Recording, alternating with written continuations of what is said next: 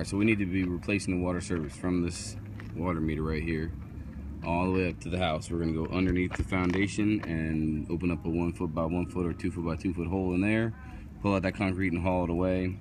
Here I've got 3 feet 4 inches from there to there. We don't need to take out that concrete. We should be able to do this directional bore from here. We're going to be shooting pretty much towards that post right there with the flag on it right there. And so then from there we'll have this dirt covered in here. Now you do have utilities, but the utility easement is out here, which is nice. So what we're going to end up doing is hand digging all this stuff. We need some plastic and plywood for this area over here.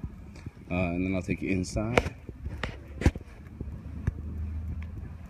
I'm gonna go inside real quick and finish this video.